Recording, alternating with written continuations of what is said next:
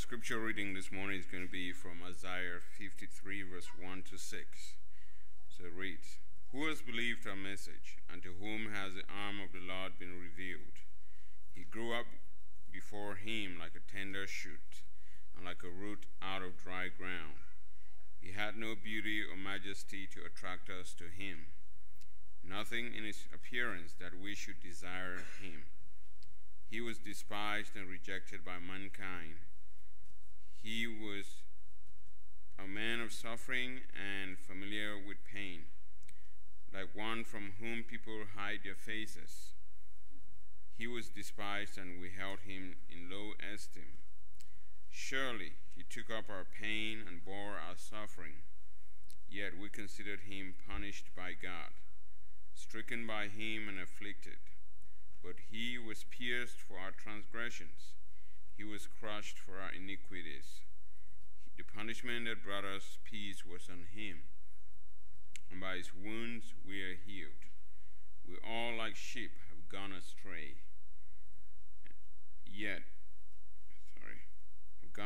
Each of us has turned to our own way, and the Lord has laid on him the iniquity of us all." Thank you.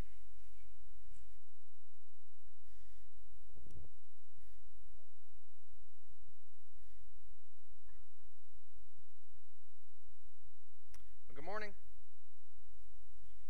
You can open your Bibles to Isaiah chapter 42. That's where we're going to begin in just a minute. I appreciate Brother Manuel reading the Isaiah 53. When we talk about the suffering servant, that's the verses we normally will go to, and deservedly so.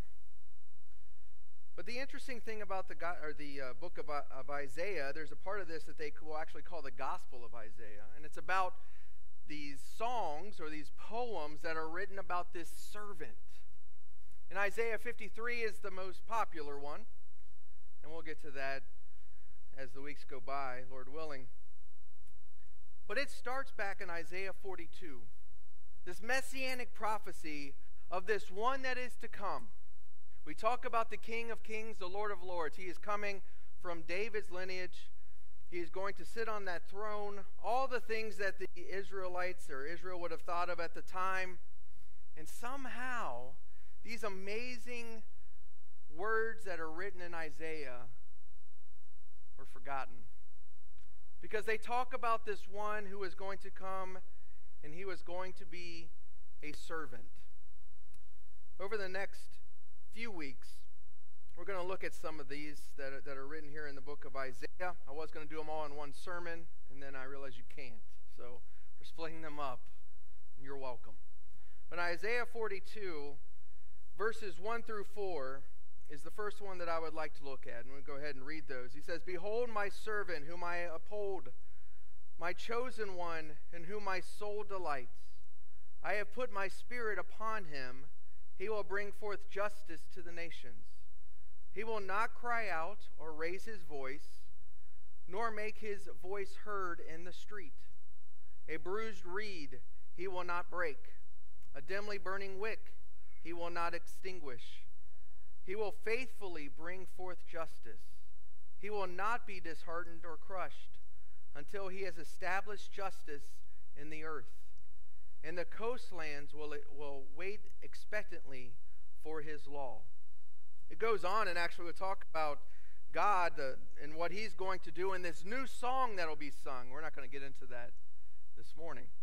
But it's interesting, these verses that are talking about this servant, because when we get to Isaiah 53, we obviously know who that's talking about. We certainly see that with the Ethiopian eunuch when he is reading Isaiah 53, and Philip is able to help him or teach him Jesus by using those verses. The other reason we know that this is Jesus is because it's fulfilled when he's here. These verses are going to be used. And so we're introduced to this servant here in Isaiah 42. And the first thing I want you to notice in verse 1 is the word "my." So this is a Newer American Standard.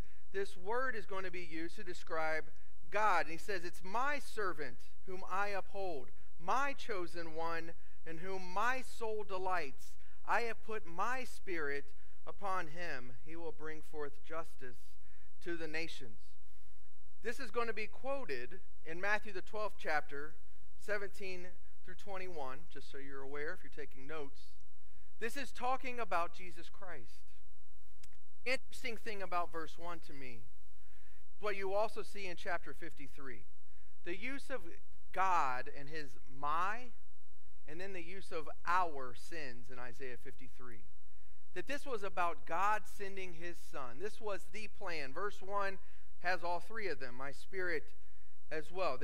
All three, the plan that was established, that Jesus Christ was going to come. He was going to be this servant, the one that was willing to do what the Father wanted him to do in this plan, and he was going to die for you and for me. He was a servant. We've talked about that a lot in class for sure. And keep your finger here in Isaiah 42. But there are other verses that talk about this. John 3:16 certainly discusses this. And one of the things that happens with John 3:16, I'm afraid, is that it becomes one of those verses that we can quote, and we almost forget the meaning behind the words of what it's saying. Isaiah 42 verse 1 says a very similar thing. It's my chosen one. I'm going to send him. John, the 3rd chapter, in verse 16, beginning, he says, "For God so loved the world that he gave his only begotten Son, that whoever believes in him shall not perish, but have eternal life. For God did not send the Son into the world to judge the world, but that the world might be saved through him." People memorize verse 16, and deservedly so. I encourage you to memorize verse 17 as well. He loved this world so much. He loved you so much that he sent the chosen one, as Isaiah 42 says. My chosen. The only begotten Son. That we can be saved. To save the world, it says. God wants a relationship with every single soul. We all have the choice to make of whether or not that's going to happen. But what I want you to notice and at least appreciate is the love that our God has for you. He was willing to send his Son to die for you, just simply to give you the opportunity to have a relationship with him. Romans, the 5th chapter, will say the same. But this time, you get a little bit more of understanding our side of things. Romans chapter 5, beginning in verse 8, it says, "But God demonstrates his own love towards us, in that while we were yet sinners, Christ died for us. Much more than, having now been justified by his blood, we shall be saved from the wrath of God through him.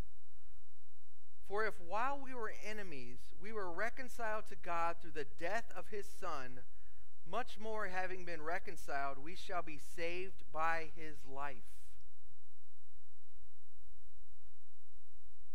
One of the things that took me a long time to really appreciate is what God is willing to do for me.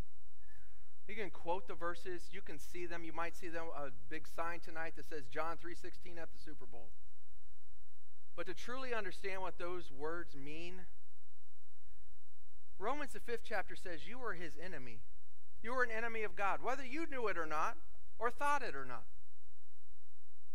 You were an enemy of God. And to save you from his wrath, which you don't have to read a lot of the Bible to understand that wrath and the power that he has. To save you from that, he sent his Son to die for you, that he can save you by his life, as verse 10 says here. While you're his enemy, while you were helpless, he sent his Son to die for you, to save you from his wrath. Our God is an awesome God. It is amazing to me what our God has done for us. And it is also just as amazing to me when we read the Old Testament, that the Old Testament folks took God for granted, just like people in 2024 do. That we forget what he did for us. how much he loves you. Not loved. He did loved you. He loves you today. That he sent his son to die for you. Going back to Isaiah 42, I hope and pray that you understand where this servant came from. Who he is, what he does, and the fact that he could have come as any king and he would have deserved all the praise, all the glory, all the servitude of all mankind while he was here. But he came as a humble servant. Isaiah 42 and verse 2. He will not cry out or raise his voice, nor make his voice heard in the street. What an amazing verse that is of Jesus Christ, the Son of God. He had every right to do that. And yet that's not the way that our Savior came. We certainly can talk about, as Isaiah 53 will say, that he did not open his mouth when he was suffering. But our Savior came as humble as you possibly could, as the King of Kings. There are various verses that you can look at. Philippians, the 2nd chapter, verses 5 through 8, where it talks about him coming as a bond servant. Maybe we don't understand fully what that is. When Jesus washed the feet in John 13 of his disciples, he took on the lowest of the low servant in a house by washing their feet. Jesus Christ, our Savior, the glorified one, the King of Kings, left heaven to come here to take on a form of us. And not even, in essence, the best of us from our perspective or man's perspective. He did not come with this huge crown and this amazing army that people could see and took over Rome, as many of them thought he was going to. He was a lowly servant, one who had no place to lay his head, he will say. One in 9 that says, though he was rich, he became poor for your sake, so that you can become rich. The great servant, our humble Savior, Jesus Christ. Over in Matthew, the 26th chapter, I want you to notice, and this is nothing's going to be new talked about here, but I want you to notice our Savior. Jesus Christ was involved with the creation of all things. Think about that. He was involved with the creation of all things. And in Matthew 26, these verses that we're going to look at, I want you to notice what he was willing to go through and at any time could have stopped. At any time, we're told. Could have stopped. And yet was willing to go through all of these things. And we're not even going to get to the crucifixion. Judas, one of his apostles, in verse 49, comes up and kisses him. We talked about that on Wednesday night in class. And Jesus says in verse 50, "Friend, do what you have come for." Then they came and laid hands on him and seized him. And behold, one of those who were with Jesus reached out and drew out his sword and struck the slave of the high priest and cut off his ear. We know that's Malchus, and we know that Jesus puts it back on. Amazing. Verse 51, verse 52. And then Jesus said, "Put your sword back into its place, for all those who take up the sword shall perish by the sword. Or do you not think that I cannot appeal to my Father, and he will at once put at my disposal more than 12 legions of angels?" 10,000 angels sounds better in a song than 12 legions, but 12 legions is a lot more than 10,000. And if you've ever seen what one angel can do or read what one angel can do, that is an amazing verse. That at any time, he says, don't you think I could call on my Father? You think about that power. What would you have done? I know what I would have done. We would be reading a whole lot different verse here. It is amazing to think about him. Who he was, the power that he had, and yet he was willing to go through all of this for you and for me. He goes on here and talks about how in verse 56 this was done. Well, let's pick up in verse 54. This was done for the scriptures to be fulfilled. Verse 55. Jesus says to the crowds, "Have you come out with swords and clubs to arrest me as you would against a robber? Every day I used to sit in the temple teaching, and you did not seize me. But all this was taking place to fulfill the scriptures of the prophets." Then all the disciples left him and fled. Those that were closest to him leave him and flee. Can you imagine their perspective of seeing what's happening to Jesus as the Messiah and knowing that it was Judas that did this? They all leave him. Jesus in verse 57 is brought before Caiaphas, the high priest, where the scribes and the elders were gathered together.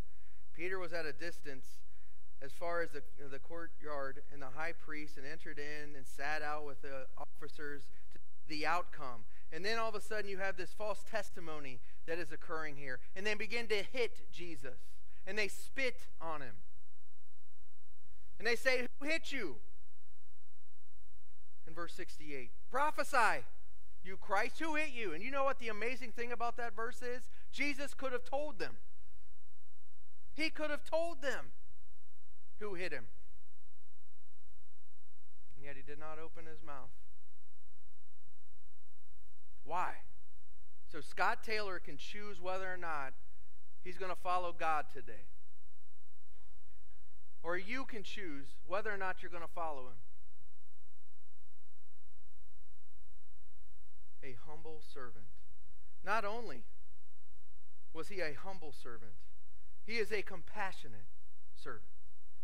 If you go back to verse 3 of Isaiah 42, it says, "A bruised reed he will not break, and a dimly burning wick he will not extinguish. He will faithfully bring forth justice." You talk about gentleness, talk about love of our Savior. He is the one in Hebrews the 4th chapter in verse 15 that absolutely can understand or sympathize, it says there, what we go through. The amazing thing of the scriptures is a passage like Matthew 14 and verse 14. And again, I just want you to notice this is understating what is being said here. Jesus, it says, when he went ashore, he saw a large crowd and felt compassion for them and healed their sick. Just that verse is amazing. Let alone every other time you see his compassion. Let alone now that I think of 2 Corinthians, the 1st chapter, where he's the God of all comfort. He knows what you're going through. He knows those of us that are suffering every single day. He knows.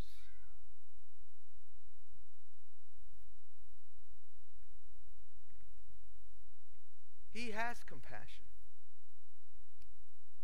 In Matthew the 11th chapter, 28 through 30, verses certainly we talk about often, his great invitation is full of this compassion. "Come to me, all who are weary and heavy laden, and I will give you rest." I know there are people that are weary. I know there are people that are carrying these burdens. He says, "Come to me, and I will give you rest. Take my yoke upon you and learn from me, for I am gentle and humble in heart, and you will find rest for your souls." Have you ever heard of a king saying, "I am gentle, I am humble in spirit. You give me your yoke, or you give me your burdens"? Does that sound like a king? Samuel, when he's warning the people, actually says the king's going to give you more burden. This is our God. "My yoke is easy and my burden is light." our humble, compassionate servant, our humble and compassionate God. The last verse that I'd like to look at this morning is verse 4. One of the most amazing things about Jesus is that not only was he humble, not only was he compassionate, but he was joyful. We talk about choosing joy, and we'll talk about that again in just a minute. Can you imagine being the Son of God, there for creation, there to watch all that mankind has done, and choose joy while you're here on earth, knowing full well what you're about to face? For the joy that is set before him, he endured the cross. Our Savior chose something knowing full well what the consequences were, what the struggles were, and we struggle choosing joy when we are so blessed, not only by the physical blessings that we have in this country, but the spiritual blessings we have because of Jesus Christ. If you go back to Isaiah, the 42nd chapter, in verse 4, he will not be disheartened or crushed until he has established justice in the earth, and the coastlands will wait expectantly for his law. Now, we've talked about these coastlands a couple of times, or these nations. Thanks be to God for this, because what this is the prophecy for the Gentiles to come. That God's people would include Gentiles. And if you don't know, if you're not a Jew, you're a Gentile. So that's us. Most of us anyway. So we understand that God has chosen to give us the opportunity for salvation through Jesus Christ. And though Jesus was going to go through some horrible things, when he was down, when he was tempted, when he was struggling, he always turned to the Father. The same exact thing that you and I can do. I do want to look at Hebrews, the 12th chapter, as we bring the lesson to a close.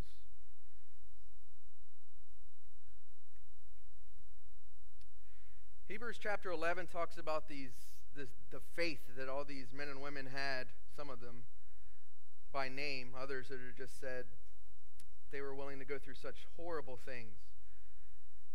But in chapter 12, because of those cloud of witnesses, as it calls them in verse 1, he says, "Therefore we have so great a cloud of witness surrounding us, let us also lay aside every encumbrance and the sin which so easily entangles us, and let us run with endurance the race that is set before us, fixing our eyes on Jesus, the author and perfecter of faith, who for the joy set before him endured the cross, despising the shame, and has sat down at the right hand of the throne of God.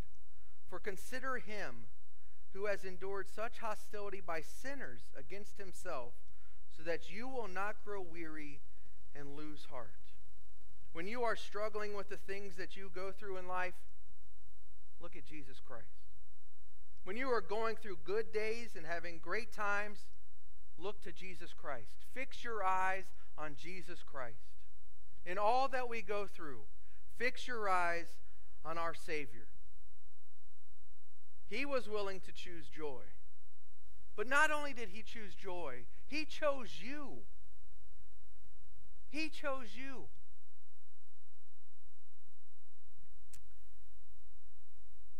One of the things I strongly suggest all of us to do is certainly understand from the greater good, God was willing to send his Son to die for all. You have got to make this personal. He died for you, for the sins you have committed. He chose you. In John 17, he prays for you and for me. The question simply is, what do we choose? That is an amazing question.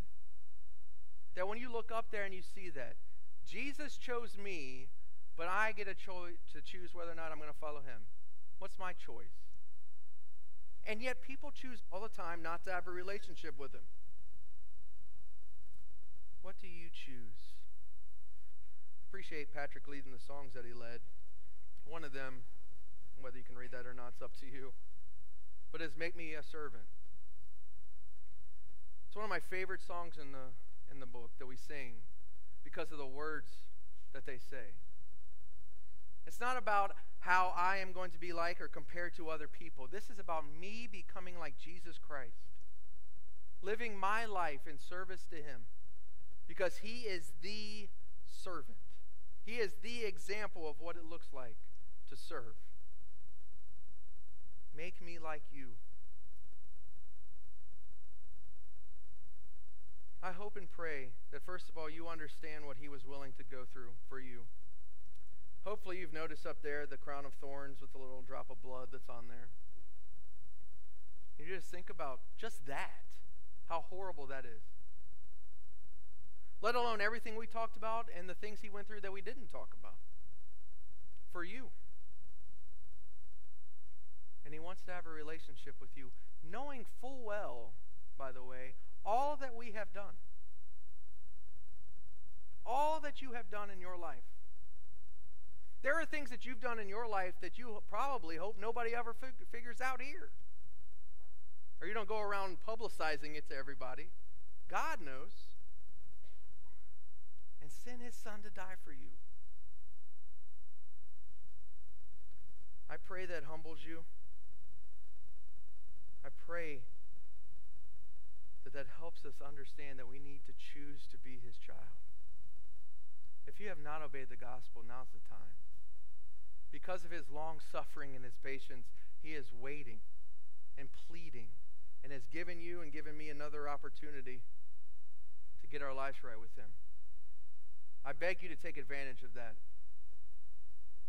I know well aware as a preacher that you come to the end and one day a preacher is going to say, this may be the last time you have the opportunity to make sure you're right with him. And they're going to be right. He is long-suffering, but he will return. And we need to make sure that we are right with him. If you need to obey the gospel, do not wait. If you have questions, ask them. As always, make sure you're praying for one another. If there's anything that we can do for you right now,